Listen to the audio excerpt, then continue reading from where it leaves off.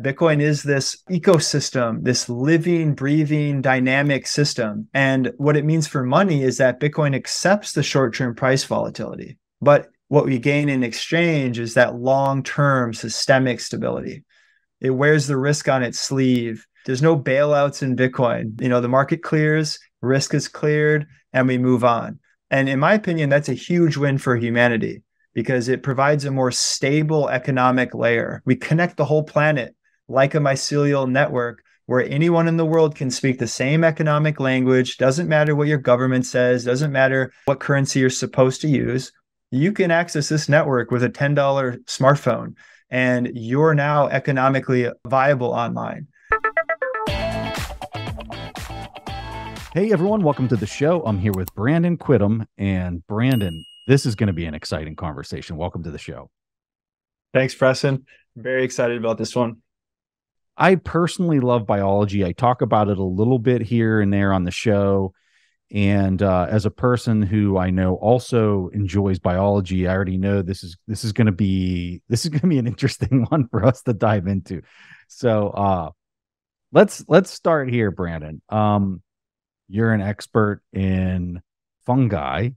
You gave me a reading assignment when I saw you in Miami, and I took you up on this because I know you're just an expert on this particular area. And it's the book that you told me to read was Entangled Life.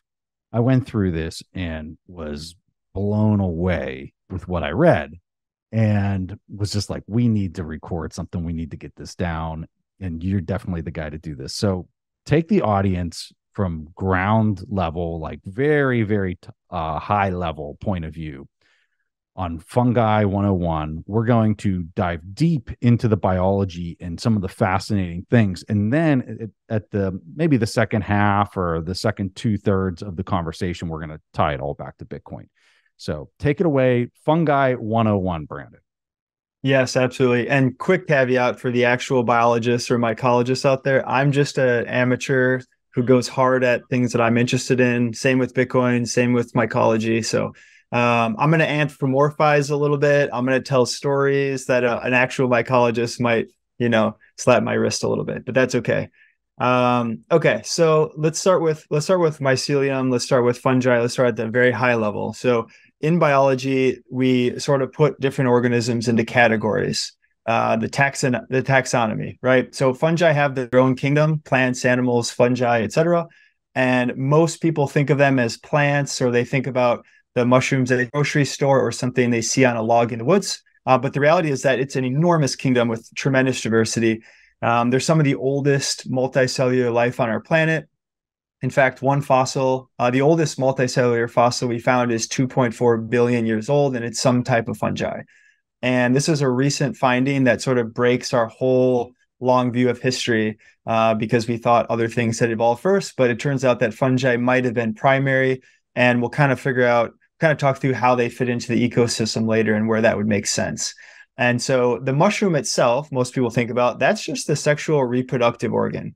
It shows up just for a brief moment. It produces spores, which are like little mushroom seeds, and then the mushroom quickly disappears. But the majority of most fungi's life are spent underground or in a tree in a form that we'll call mycelium. And mycelium's the most interesting part of the kingdom, in my opinion. And it also, as we'll find out soon, ties directly into Bitcoin, which I know sounds totally weird, but it is true. And that mycelium form, think about an underground network of tubes. So one cell wall, very tiny little tubes that branch and fragment and connect trees together. The recent studies are showing that they send information bidirectionally, they trade resources. And so underneath a forest is this enormous network of multiple fungi and plants working together and trading. And it actually resembles an underground economy. And we now affectionately call this the Wood Wide Web, right? It's this underground network there. And so that's sort of the framing of what this thing is. But let's do a little more fungi stuff just to make sure everyone's on board with how cool this stuff is, because it's really a forgotten kingdom. And as late as the late 60s, it was considered a lesser plant, right? So not that long ago, we didn't even know it was its own kingdom. And a lot has changed since then. And the more we study, the more this whole kingdom starts to unfurl. And Okay, so fungi and animals are actually very similar, much more similar than we are to plants. So both animals and fungi inhale oxygen, we exhale carbon dioxide. Plants obviously are the opposite. And we both find our own food, whereas plants make their own food. Okay, the major taxonomy, the branch where we sort of forked off from fungi is because animals put food in their body. Okay, and fungi actually put their bodies into the food. And so that mycelial little tube structure, it dissolves its environment, it consumes its environment through chemistry. And it's actually a master of chemistry. A lot of our medicine comes from fungi. And because our biology is similar, fungi have evolved to learn these little defense molecules to protect themselves. And it just so happens that those same molecules work on us. Most famously was penicillin, right? And humans have been deploying fungi as a tool for as long back as we can remember. In World War I, people would put moldy bread on wounds in trench warfare, and we actually didn't even know it was due to penicillin on the bread. We just knew it worked. And if we go back even further, let's say about 5,000 years ago, we found a famous ancient man in the Swiss Alps. He's called Otzi the Iceman now. And he had a few possessions on him, a knife, a little satchel, and 2 mushrooms. So half of his possessions were fungi. Okay, the 2 fungi, one is tinder polypore.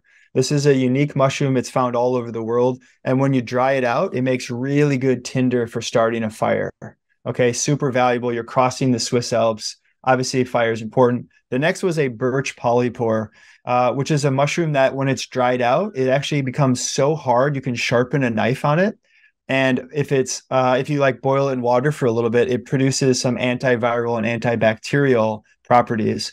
And what we found is this Otzi the Iceman was so well preserved in the ice that we could actually check his stomach, and we found pathogens in his stomach that birch polypore was active against.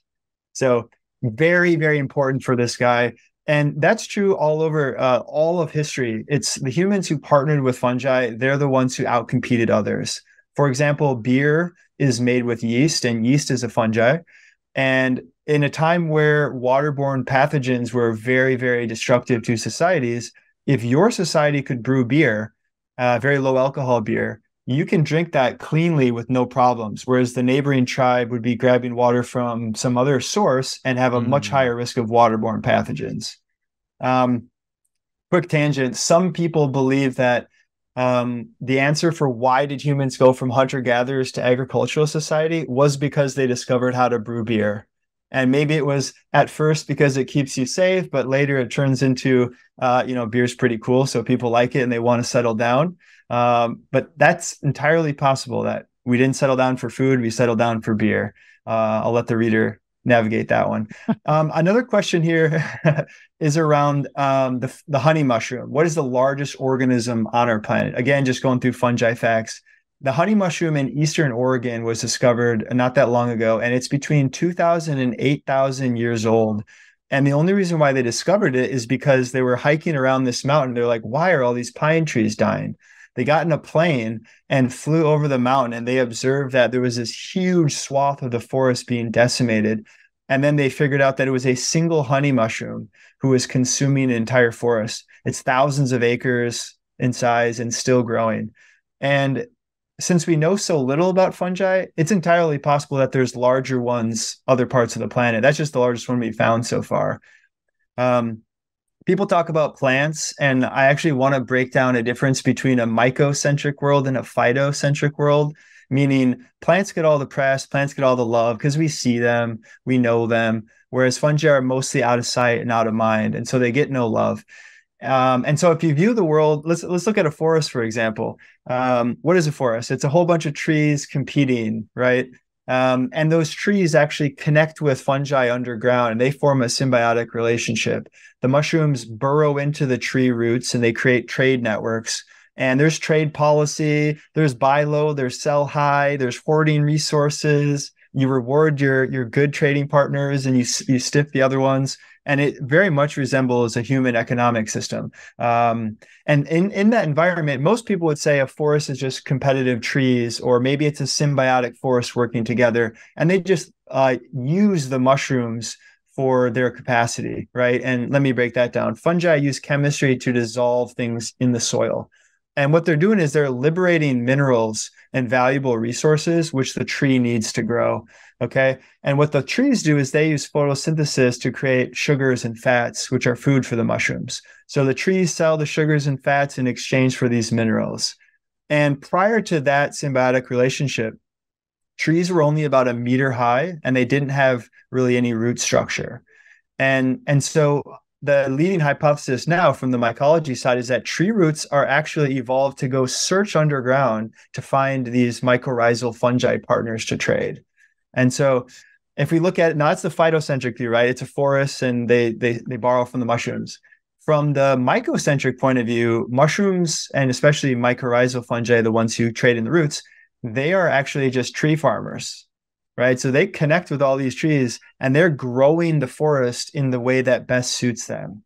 And we're starting to uncover these trade relationships. And what we find is that it looks like a tree will give resources to another species. So an oak tree gives a birch tree a whole bunch of carbon, right? That makes no sense from a biology standpoint. They have separate genetics until you involve that mushroom trade network, right? Where the mushroom wants to broker a healthy forest. And sometimes that means taking some carbon off of this big healthy tree and giving it to a smaller tree that needs it. And so, yeah, let's just keep mycocentric versus phytocentric in mind there. A couple other interesting ones here are the leafcutter ants, which Andreas Antonopoulos actually put on one of his books. So he understands this sort of a network intelligence type thing, which we'll talk about. But the leafcutter ants are one of the most populous organisms on the planet. And what they do is they go out and they forage leaves, they bring them back to their underground lair, and they put those leaves in a pile and essentially ferment them. And so that fermentation process, of course, happens with a fungi, and that stores a food cache underground. And then they can come and eat off of that mycelium for a long time into the future, right? Now, if we look at it from the fungi's perspective, what's happening?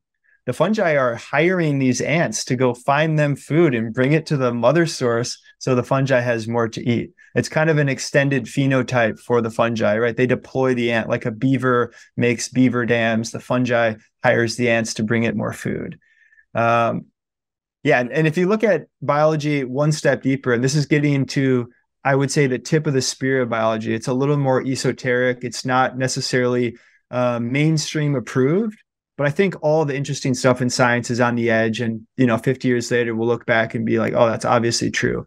And the point I'm talking about here is about symbiosis. And so pretty much every scale of biology, there is some sort of symbiosis. And what that means is two separate organisms are cooperating. And in that environment, it's a little bit of cooperation, a little bit of competition. But the point is that they work together and 1 + 1 = 3. And a fun study here was they looked at a certain medicine. I don't remember which one. And they said, oh, this medicine comes from a plant. And then they look a little bit deeper and they realize, wait a minute, that molecule is actually produced in the fungi that lives inside the plant cells. And by the way, 100% of plants have fungi embedded into their cells. That little mycelium thread-like stuff works its way in. So not a single plant have ever been found in the wild without a fungal ally. And most plants with roots also connect through the mycorrhizal network underground. And back to that story, the fungi actually created the molecule, not the plant, right? Then you go even deeper and you realize that bacteria is inside the fungi. They're even smaller. And they find out that the molecule is actually created in the bacteria. And you can go one step lower and you can say, oh, it's actually the virus in the bacteria that's in the fungi, that's in the plant that creates the molecule. And so I bring that up just as a launch point into symbiosis, because I think it's important to have that sort of idea in the back of our head that these are cooperative and competitive ecosystems, and humans play the same game. You look at our gut, it's full of a microbiome of all these tiny little creatures that are not human cells, right? 90% of the cells in our body are not human cells. And we need these organisms to survive. And that's how we evolved as well. And one last thing on this one before I get off my diatribe is that about 500 million years ago, all complex life lived in the oceans. Okay. There was no terrestrial plants. There might have been some insects on dry land, but it was pretty much all the action was underwater. Okay. Then there was some fateful occurrence where a fungi and some sort of a plant, some symbiote, maybe an algae, something like that, they washed up on shore together.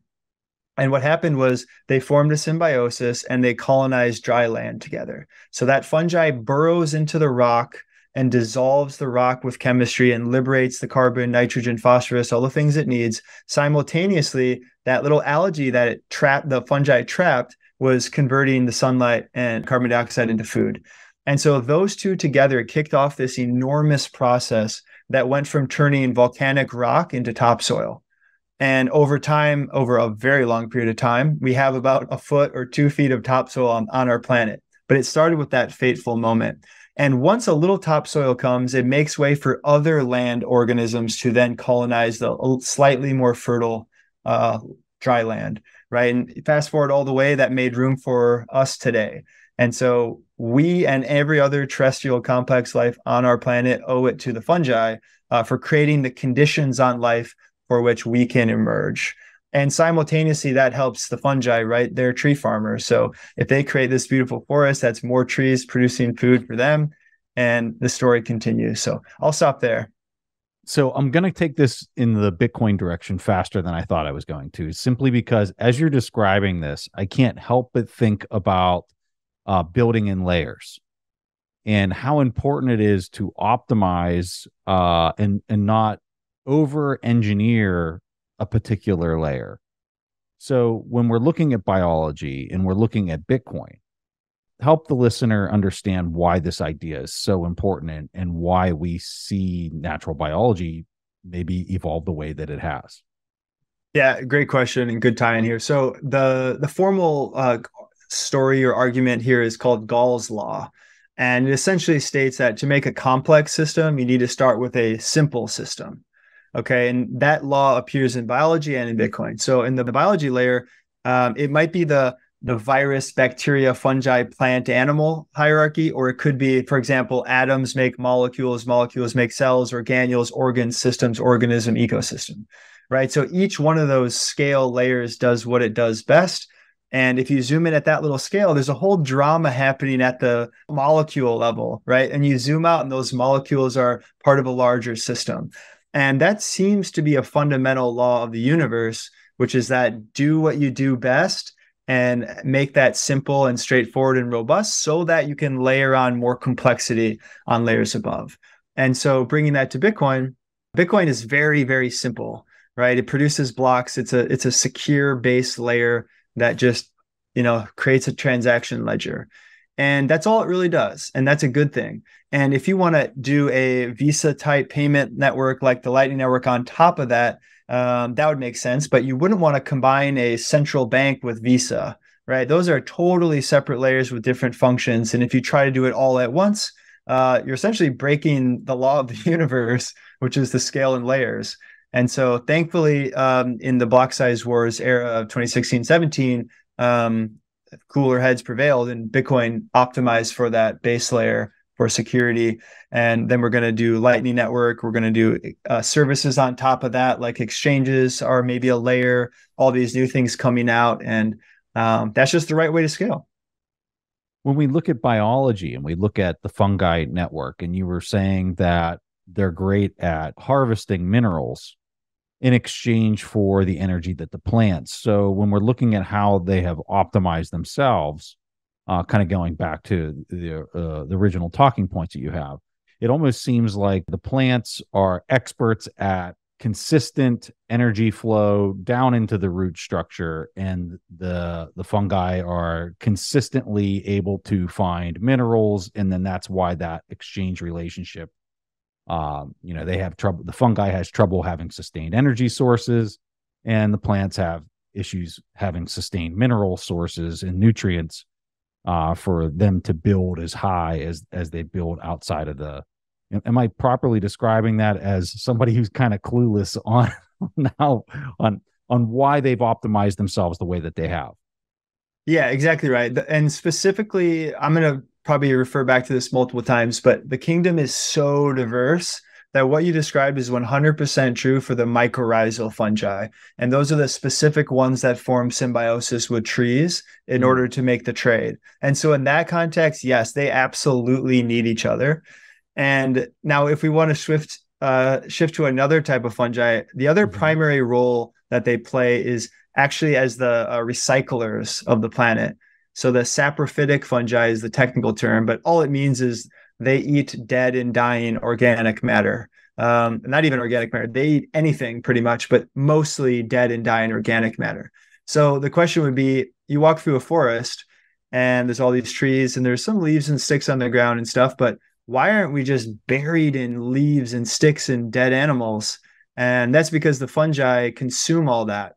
And they're so good at chemistry that they take a fallen stick on the ground and they're just the disassemblers, the recyclers. They just take that whole thing apart bit by bit, right down to its base molecules. And then that essentially liberates value out of a wasted resource and then recycles that, essentially sells it back into the ecosystem, eats what it wants and sells the rest.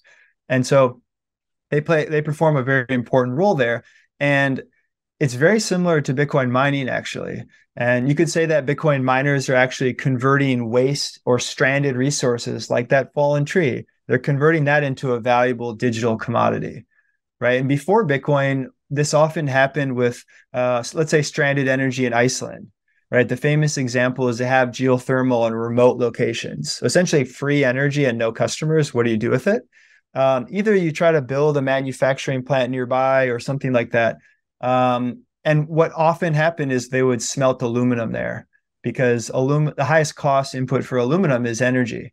And so they would build an aluminum plant in the middle of nowhere to take advantage of that free energy. And Bitcoin miners do the same thing, right? They co-locate to these stranded energy sources, these fallen sticks in the woods that have no use case. And the Bitcoin miners convert that into a digital commodity.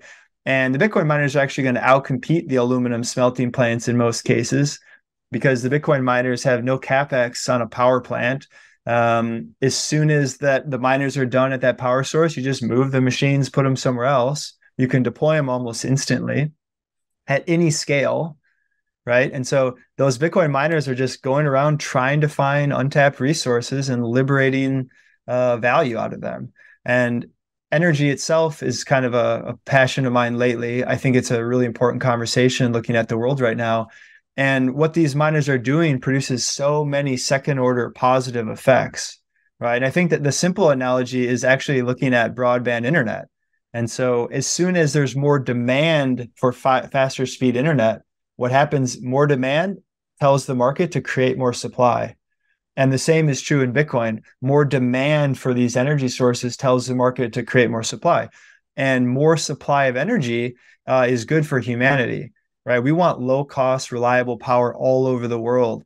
And Bitcoin miners in their own small niche way are actually helping to bootstrap that process. And of course, human flourishing is downstream of harnessing energy. That's been true since the beginning. It reminds me of this quote that I've heard on Twitter that people say, Bitcoin doesn't waste energy, it consumes wasted energy. And what a parallel. That's mind-blowing, the parallel there to what we're seeing on this network. Another thing that, like, just from reading the book and just kind of thinking about this mycelium, it almost seems like a neural network of the brain that's taking place under a forest. Like if you were able to like peer underneath of a forest, it would almost seem like this mycelium is like the connections that you see between neurons in a brain. Is that a correct way to think about it, or am I making too big of a leap? And if like, so what? Like what would be your takeaway from that if it even would be considered something like that? Yeah, I think that's actually an extremely profound point.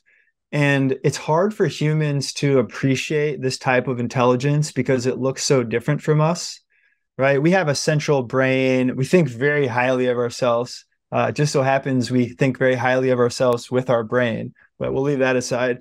The mycelium is a totally different type of intelligence, right? So what it's like is a neural net, like you described, and again, let's go back underground. These tiny little tubes all over, using chemistry, growing, moving. It's just a process, this anarchic flow of little filaments underground. And those millions of little endpoints are searching for food. They're defending their territory. They're inventing new molecules to subvert the competition. And it's constantly re-architecting itself. And rather than having a central processing unit like we do, the decision making is actually made at the edge of the network. So the tip of these little filaments, they're making decisions locally. Do I go left? Do I go right? Do I eat that? Do I run away from that? Right. And that whole thing, when do we reproduce? All those decisions are made at the end. And the whole sum total of those decentralized endpoints forms consensus. And that's where the intelligence is. So it actually pushes decision making to the edge, where the information is actually the most relevant. Totally different than us, right? And this actually mirrors the decentralized or intersubjective consensus formed in Bitcoin, right? The nodes individually determine what software they want to run, which enforces the rules that they believe in. The miners choose the blocks that they want to include to append to the network. The exchanges, wallets, merchants, all the infrastructure above that, stewards, users, and everyone, all of those little endpoints together voluntarily participate and together aggregate consensus in the network. So Bitcoin also is that same archetype of the decentralized intelligence network. So I wrote the first essay on this topic in 2018, and the crowd favorite of the essay by far was the slime mold. So I got to tell this story.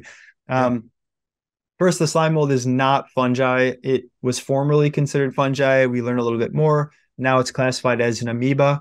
But you can think of it as a bunch of single-celled organisms that form a clump, and they like to hang out together, and they travel in packs because it's best for them.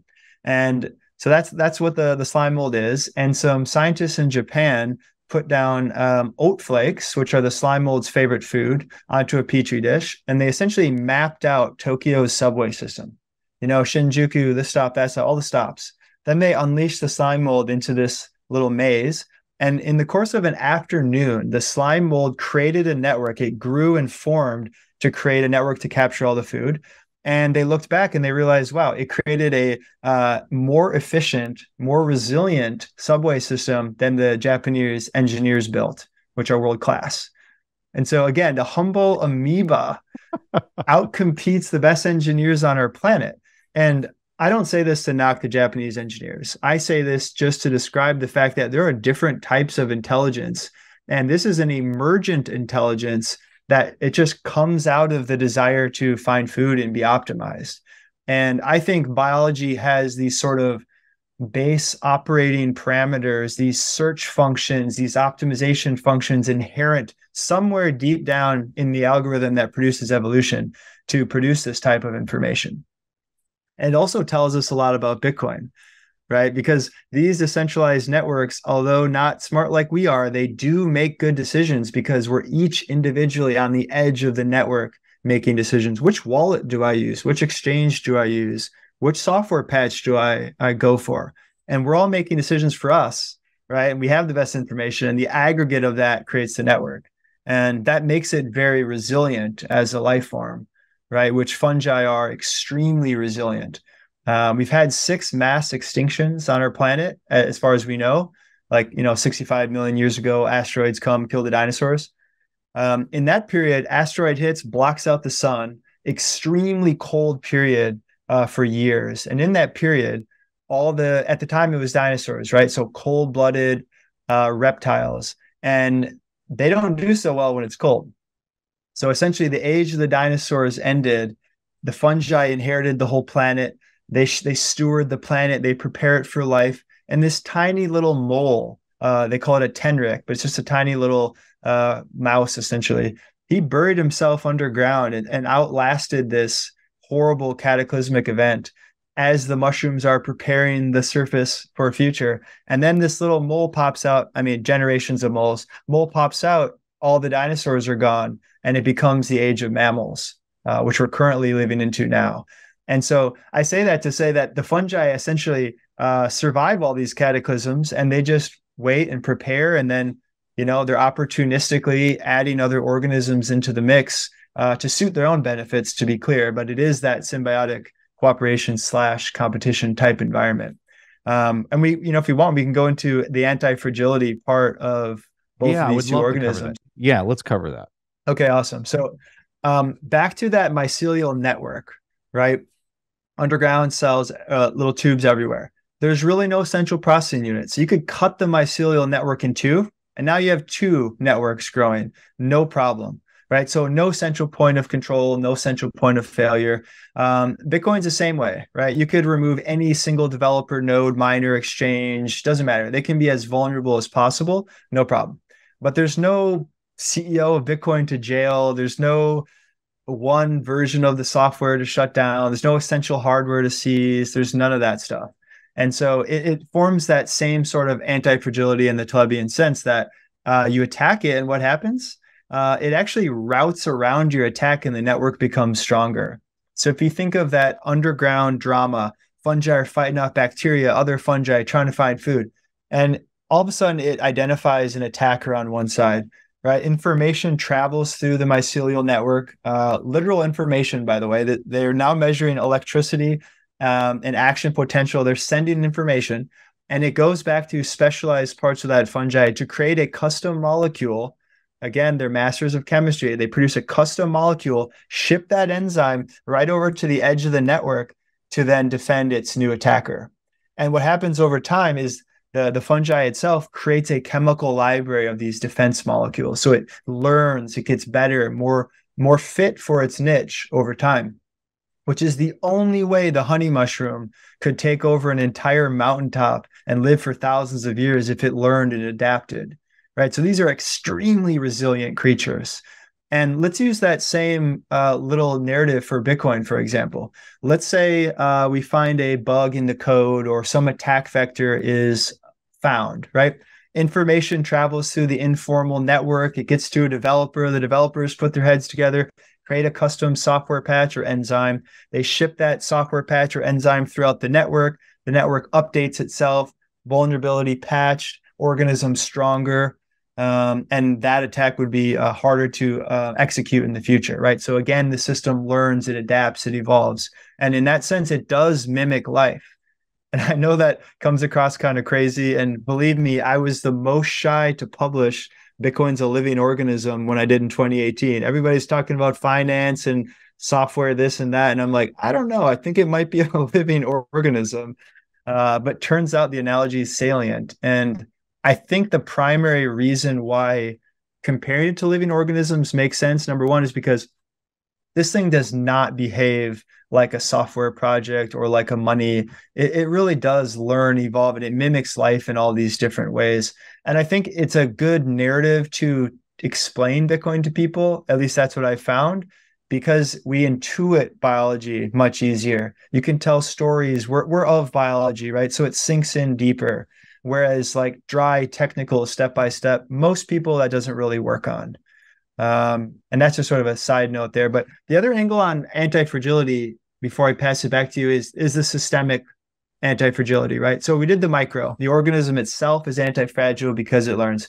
From a macro standpoint, let's compare fiat or an inorganic system to a Bitcoin or an organic system, right? So let's say monocrop. Let's take bananas. You just bulldoze all the trees and plant a bunch of bananas in your dole, and you just monocrop one banana all around the world, and you ship it around and you make money selling bananas, right? Hyper efficient, extremely low cost, great way to deliver calories. True, true, true. However, it's extremely vulnerable because they're all clones of the same organism. They're all brothers and sisters of the same exact genetics. And so what that means is, what happens if a disease vector comes? Okay. And this did happen in the 50s. At that time, there was one banana that made up for the vast majority of bananas consumed around the world, especially the exports. And it was called the Big Mike banana. Okay. And some enterprising young fungi saw an opportunity called the Panama disease. They figured out how to eat that banana and take it over. And over the course of a couple of years, we had a global food shortage because one fungi learned how to eat one banana, and that decimated 80% of the banana exports on the planet. And that same story applies to fiat money in the same way, because fiat money, hyper efficient, you can control it, all these different things. And it offers a benefit, which is short-term price stability. You have these little levers and you try to steer the price and try and keep it stable, but it comes at the expense of that long-term systemic risk, right? Every time you meddle with the price of money, every time you bail out zombie corporations, every time you meddle, you're just burying risk. You're hiding the risk. And that systemic risk builds up over time. And then the one fungi takes out the whole banana crop and you have some sort of financial collapse. And so essentially you just don't account for fat tail risk. And now let's compare it to Bitcoin, which is more like an old growth rainforest, not a monocrop, not a single banana. In that environment, fierce competition, incremental progress, thousands or millions of species. It's sustainable. A single fungi attacking a single species there, you wouldn't even notice. 1,000 fungi attacking 1,000 species wouldn't even dent the complexity and the resilience of the forest, right? And so Bitcoin is like that. Bitcoin is this ecosystem, this living, breathing, dynamic system. And what it means for money is that Bitcoin accepts the short-term price volatility. Bitcoin's price is volatile, and it always probably will be more than fiat money. But what we gain in exchange is that long-term systemic stability. I just wanted to jump in here and tell you about this new valuable resource that we created for you. The biggest challenge to taking control of your personal finances, improving your investment returns, and building a better future is just getting started. This means getting organized, having a plan, and being disciplined. As Mark Twain once said, the secret to getting ahead is getting started. If you're not satisfied with where you're at financially, whether that be not having enough savings at the end of each month, watching your cash being eroded away by inflation, or maybe you're not sure where to get started with investing, down in the description below, we put together a free guide for you called The 4 Simple Steps to Take Control of Your Personal Finances and Life. You can get this free guide by clicking the link in the description below. It wears the risk on its sleeve. There's no bailouts in Bitcoin. The market clears, risk is cleared, and we move on. And in my opinion, that's a huge win for humanity because it provides a more stable economic layer. We connect the whole planet like a mycelial network where anyone in the world can speak the same economic language. Doesn't matter what your government says, doesn't matter what currency you're supposed to use. You can access this network with a $10 smartphone, and you're now economically viable online. And I think what that does practically is it brings more market participants into the global economy.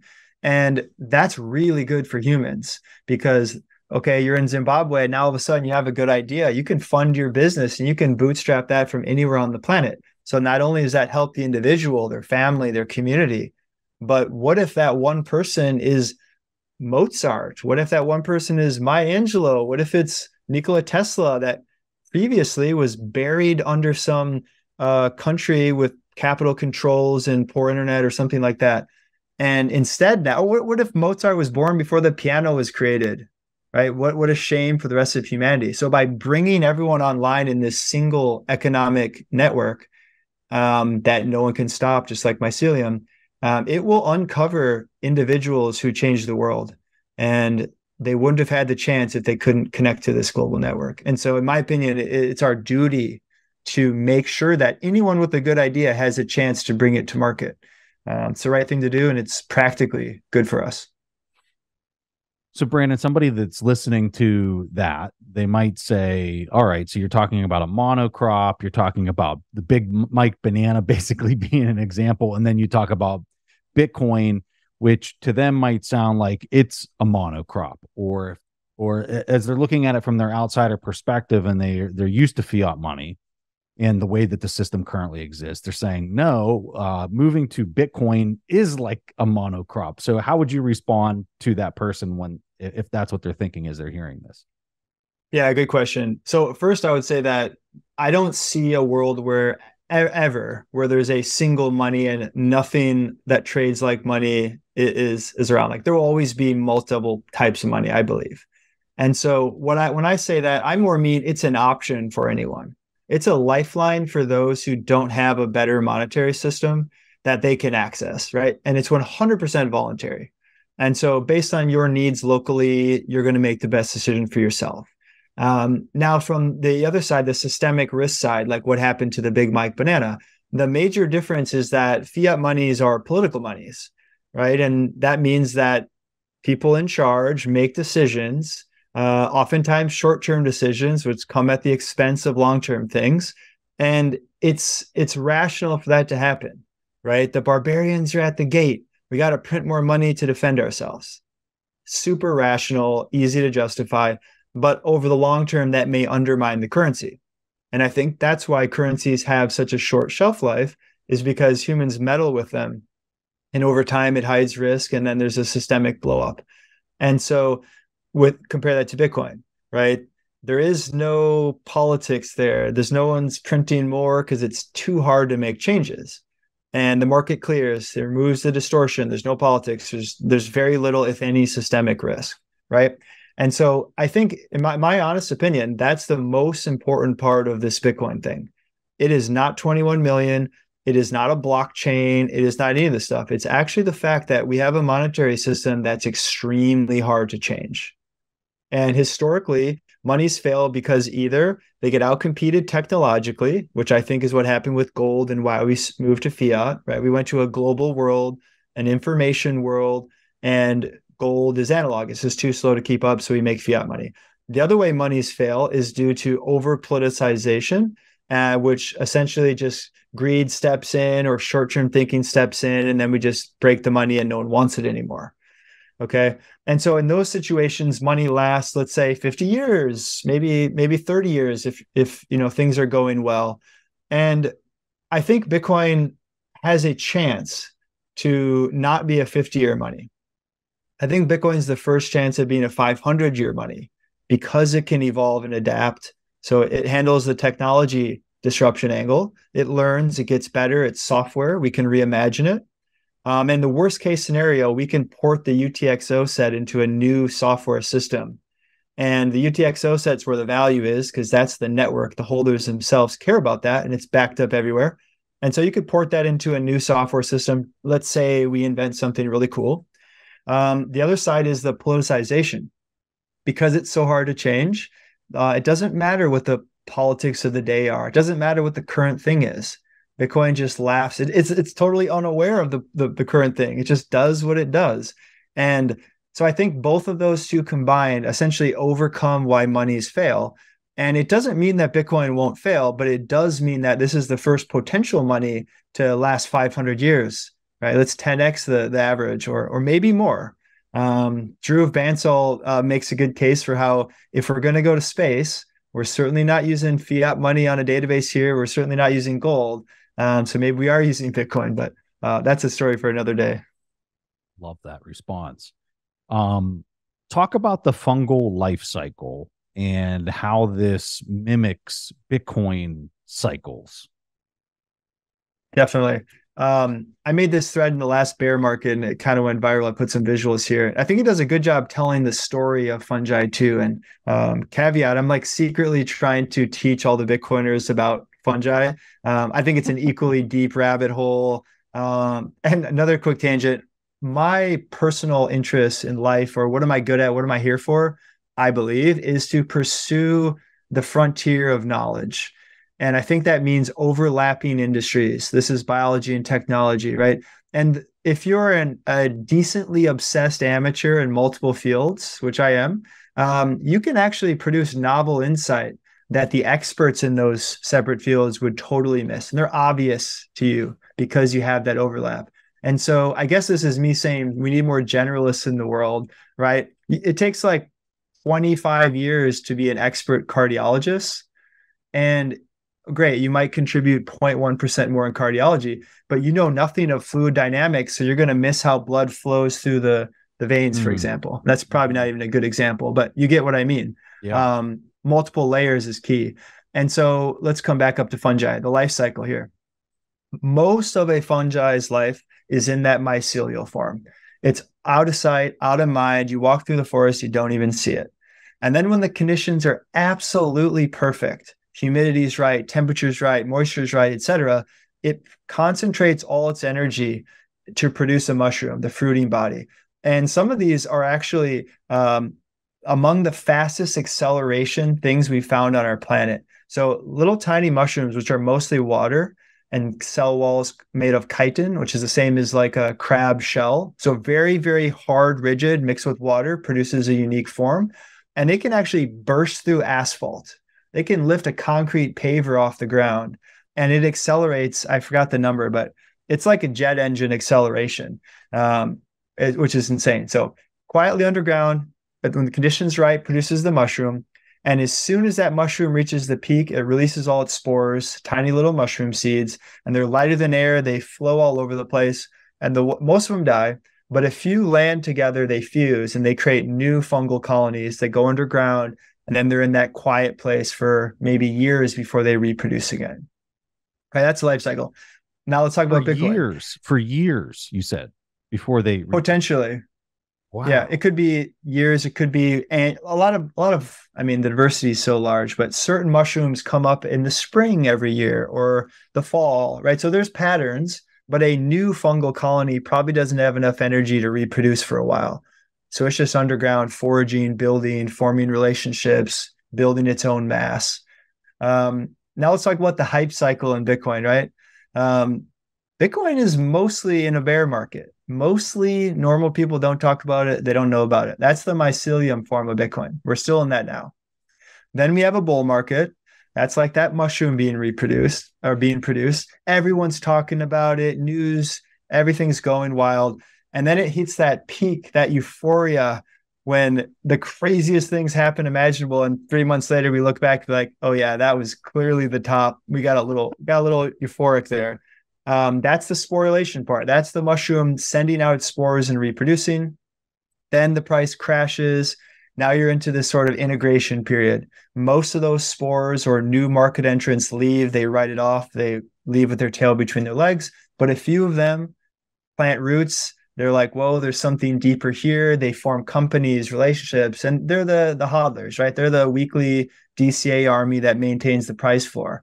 And so that's sort of the colonization period. And again, it goes right back into that quiet lull for a few years as we rebuild, we harden, strengthen, form new relationships. And the mycelial network gets bigger in that bear market, totally out of sight. And then all of a sudden, another raging bull market comes bigger than the last one, and people are caught off guard. That's fascinating. I'm speechless. I'm absolutely loving this conversation. And so in the book, Entangled Life, that you recommended for me to read, there's this topic called dark matter fungi that's brought up. What is this? Do you think that it relates to Bitcoin in any kind of way? And yeah, just generally, what are your thoughts on it?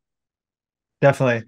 So what he's describing there with dark matter or dark matter fungi is that there's a whole lot of fungi that we don't know about. And the more we explore, the more we realize that there has to be another participant in the market in order for everything to balance out, right? So dark matter is essentially our laws of the universe don't work unless there's this magic other variable that we can't measure. So we'll just call that dark matter, and then the equations balance. The exact same thing's happening with fungi. And so I think it originally was brought out into the oceans because number one, we don't explore the oceans that much. Number two, we don't explore fungi very much. So fungi in the oceans are definitely not getting a lot of attention. And so as we explore the oceans, we're starting to realize that there's so much more complexity than we thought. And fungi are buried in the oceans pretty much everywhere. And so how this relates to Bitcoin, in my opinion, is kind of a haste makes waste type thing here, where we're sort of just marginalizing the mushrooms, right? And we just sort of make up our mind, and we find out later that we're wrong. We know nothing, essentially. And the same is true with Bitcoin, where, first of all, only a tiny percentage of people around the world understand Bitcoin on any sort of deep level. And so, well, number one, that gives us our chance for price action upside, right? Number two, I think we should accept the fact that it's hard to grasp and it's really easy to write off. Just like it's easy to write off mushrooms, out of sight, out of mind. Big people think they understand Bitcoin right away, right? It appears simple at first glance. So you're like, oh, I get it. It's this. It's easy to dismiss because I heard one argument. But if you go a little bit deeper, you start to realize that this thing's way more complex and way more interesting.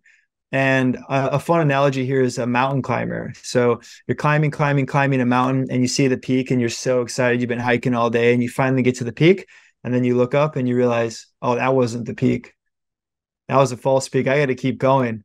A few hours later to get to another false peak, and you're just getting demoralized until you finally reach peak. And the same is true with Bitcoin. You quickly reach these false summits, and you're like, oh, I got to figure it out.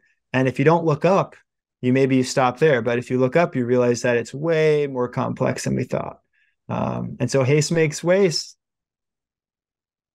Brandon, do this for us. Take us, if you were going to describe Bitcoin for somebody, now that we've talked all of this and we've looked at things from very interesting and different angles than I know I've ever covered on this show. Orange pill the audience. Tell them why you are such a hardcore Bitcoiner, why you see the technology to be so promising. I know you've covered a little bit of it throughout the show, but if you were going to take a very high 40,000 foot view for a person who's hearing this conversation and saying, wow, some of these ideas are really fascinating, but let's just talk about Bitcoin now. Like, what do you say to that person? Yeah, absolutely. I think there's so many angles in this question, number one, but I'm going to pick the one that I'm most passionate about. And that is that money is a social technology, a psychosocial technology. It is an abstraction layer that binds humans together.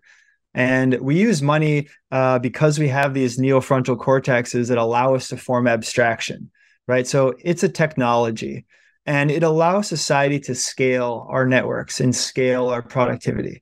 Right. Without money, you end up in maybe 150 or maybe 1,000 person groups because you're essentially trying to keep track of kin and are we friend or foe based on our genetics. And, I got the woolly mammoth last week, so you got to get this one this week. And you can kind of keep a ledger in your head. You don't really need money.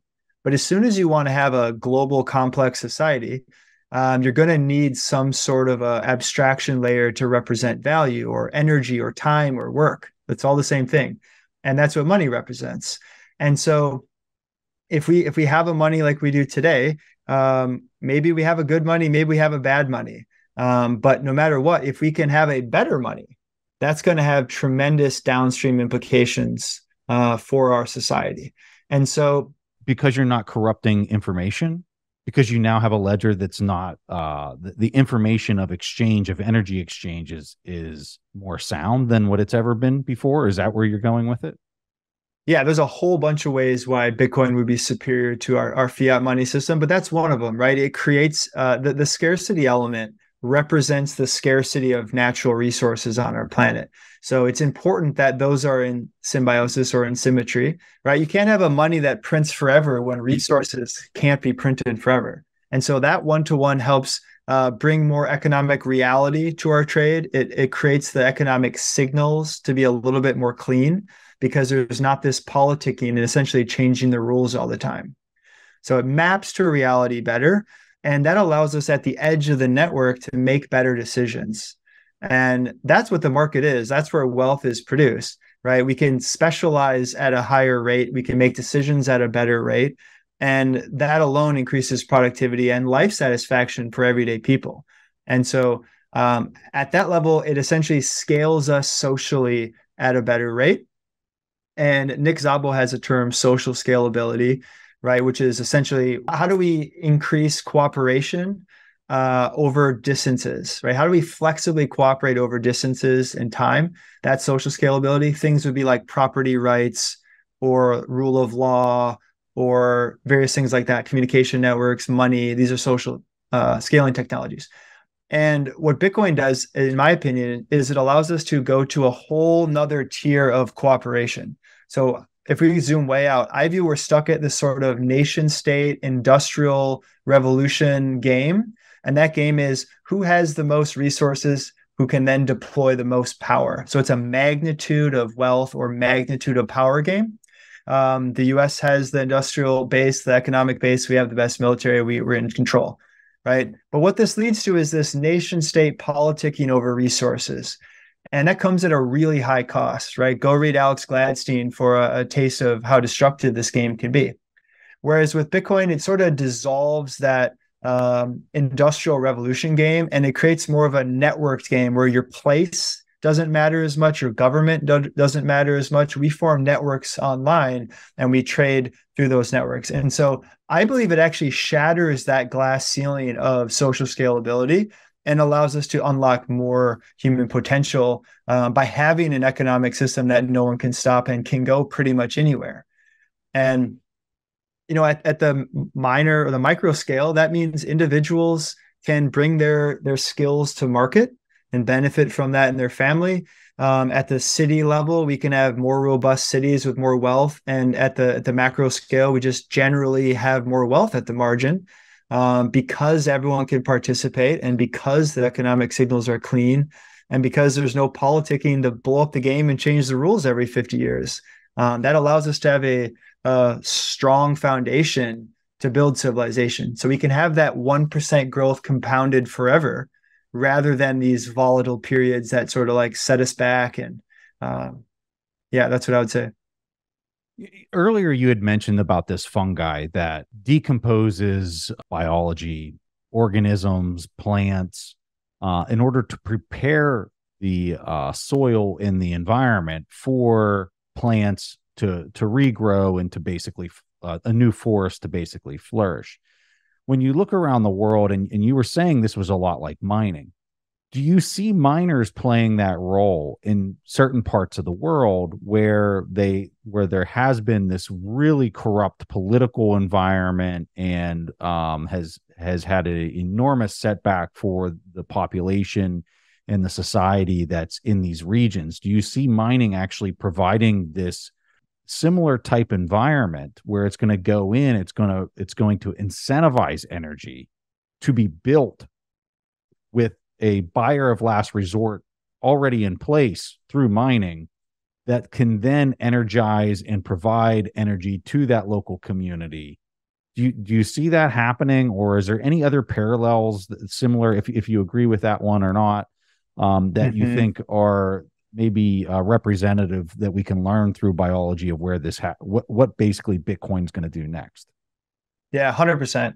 So we touched on part of this earlier, which was the story of how did complex life go from the oceans to land, right? And that was a lichen, a symbiosis between a plant and a fungi. And in ecology, there's a unique type of species that sort of describes that process. These are called pioneer species. And their job is to go colonize desolate landscapes, and they prepare the land for more complex life to then come and join the party.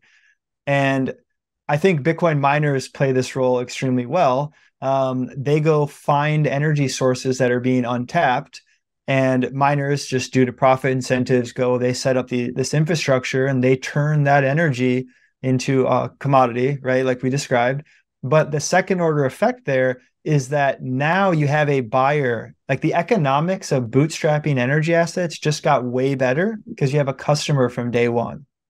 So the Bitcoin miners go to some rural mountainous region in Africa where there's a whole bunch of rivers.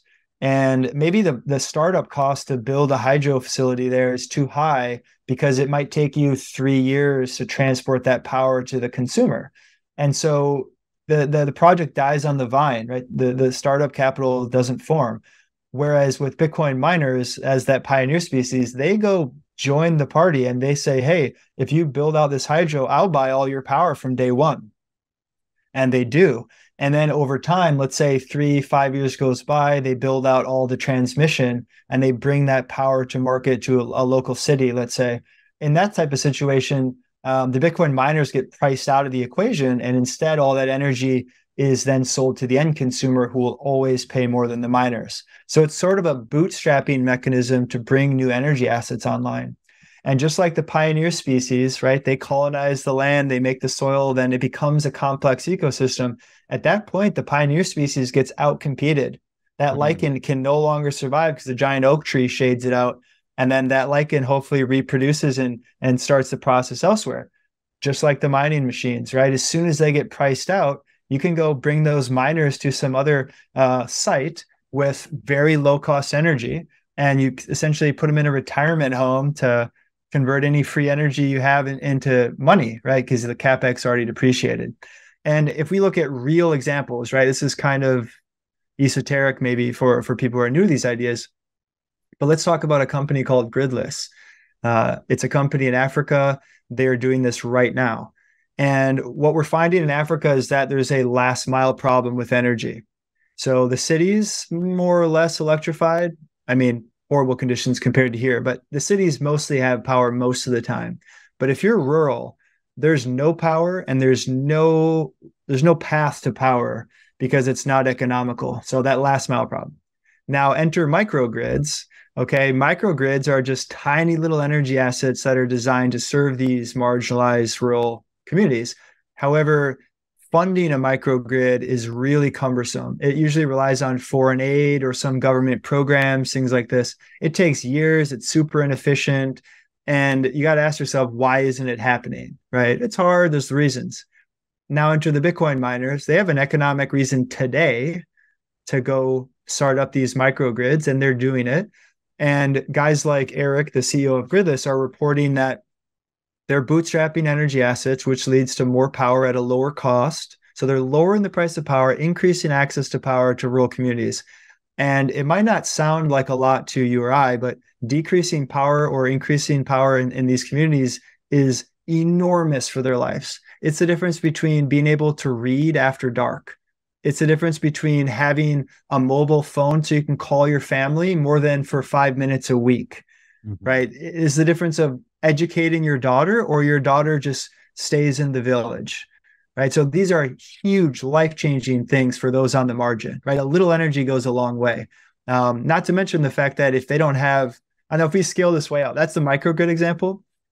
If we provide more low-cost energy at a wider distribution around the planet, it is the single biggest humanitarian thing that you can do for the marginalized parts of society. It allows these communities to be competitive with their exports because they can actually make things inside their country instead of relying on all their imports as well. It provides jobs. How about a personal one? I've got a 9-month-old son upstairs, new parent. Wow, that process is crazy. And in Africa, if my son was born prematurely, in many places, there wouldn't be a hospital with an incubator to keep the child alive, right? We take that for granted in the West, but that is a function of baseload power not being economical or available in those countries. So I guess I'm saying that because there's a huge humanitarian benefit from spreading energy. And I think the zeitgeist today is kind of a more energy is bad, right? These sort of New York Times type talking points or WEF talking points. And I think the counterpoint to that is that you're depriving people of basic human needs. And I think energy is the master commodity of which all human flourishing flows. And so I think we should lean into things like Bitcoin or any technology or any process that does spread more energy at a lower cost. And so I'm very, very, very passionate about that one. Wow. Do you have any pet peeves about Bitcoin or the Bitcoin community or naysayers of Bitcoin? Like, think through something that you'd love to talk about that maybe few talk about or few address, but for you personally, it's a big deal. Yeah, I think it goes back to what I think is the most important part of Bitcoin, which is that it's hard to change. Okay. And so let's say the Ethereum community or similar type thinking, they will quickly say, well, Bitcoin doesn't do anything and it's too hard to change. So you're going to get outcompeted by features. And the key is we need control to change this thing. And all we got to do is have a nice democratic process to make change. Okay. I think this is the biggest folly in the whole industry. And because what you're doing is you're creating a political money, which is what fiat money is. You're creating a political money just with a new software system. There's absolutely no difference. And they could be successful for 20 years, 30 years, right? But inevitably, either it'll get outcompeted by better technology, or more than likely, it'll be co-opted politically and it will corrupt itself from the inside out. And in my honest opinion, Ethereum is already past the point of no return for many different reasons. And so I guess I get frustrated when non-Bitcoiners make that argument because they're essentially building a monetary system that's easier to control and they're handing the keys to whatever political power captures it. And I view that process as inevitable. It's just a matter of time. And if Ethereum gets big enough, it will happen. And so, yeah, we want to lean into the fact that this thing is out of human control, right? Greed is built inside of us, and that's okay. But let's harness greed for good. And Bitcoin essentially forces people who are greedy, which is a normal thing to be greedy on some level, it forces that into a market where you have to provide value for someone else in order to gain value yourself. Whereas in a political money, the incentive is, why not just capture the game? Why not just change the rules? Why not just lobby the politicians? Why not just get close to the money printer? It's rational to pursue that rather than go compete out in the market. And so what Bitcoin does is, as soon as the market realizes you can't change this thing, it forces all the would-be political capture type people, the central planner types, it de-emphasizes their value. It defangs them. It essentially forces them to go get a job, forces them to learn to code, it forces them to create real value. And marginally, that adds tremendous amount of productivity to society. And it sort of reduces, we're fighting this ongoing force of political capture, or the revolving door, all these different ways to look at this, but we're constantly fighting that force. And why not just get rid of that thing altogether? And if so, more humans will put their energy towards productive economic means rather than political capture. Brandon, you have written some just prolific pieces on some of the things that we talked about today. One of them is called Bitcoin is the Mycelium of Money. Bitcoin is the pioneer species. We're going to have links to those. We're going to have links to some of the other writings that you have had. I know you recommended to me the book Entangled Life, which we had talked about earlier. We'll have a link to that in the show notes. Are there any other books or resources that you want to highlight to the audience beyond those?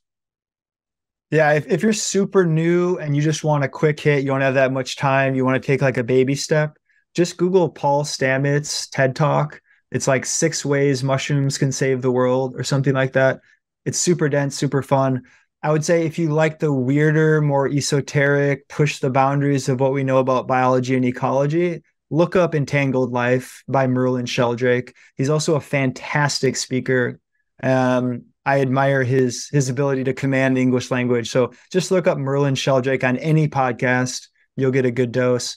And I do encourage you to read my essays. I know I'm self-promoting here, but they do a really good job of weaving these things together. And if you're a Bitcoiner who's curious about fungi, this is a great way to learn about that whole kingdom. And it's honestly, I'm trying to mushroom kill all the Bitcoiners because it's an equally fun rabbit hole. And I want more people to talk about it with. That's awesome. And obviously your Twitter feed is phenomenal. So we'll have links to that in the show notes. Brandon, I can't thank you enough. This was really, really fun. And just, I thoroughly learned a ton and enjoyed the chat. Likewise, Preston. That was awesome. Appreciate it. I still think the majority of the bond market doesn't realize, for the first time on record in any investor's living memory, the risk-free asset has risk. Treasury bonds have risk. They are no longer risk-free. They either have a duration risk or they have credit risk. Because if you're willing to go into deflation, again, it's this, once debt deficits get so big, it's the same problem with the banks. You could have stopped inflation. Just let a bank crisis happen. Let uninsured depositors' money go poof. That was your choice. But if you're going to bail them all out, then you've chosen inflation.